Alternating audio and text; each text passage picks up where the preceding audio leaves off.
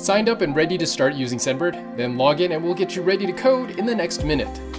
The very first time you log into Sendbird, you'll be asked to name your organization. This is the high-level group for all your applications and can be renamed later. Next, you'll go right into creating your first app. Leave the default chat option on, as you can always enable voice and video support later.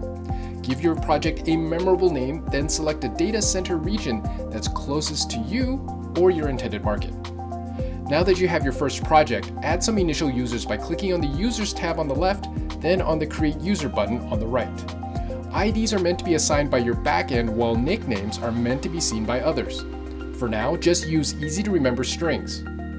Optionally add a profile image, but leave the access token option unchecked. This is an extra level of security you can enable later. Add at least one more user to test with. Now, copy the application ID located here in Settings or in the application's main page. You'll need this to connect to Sendbird from your SDK implementations.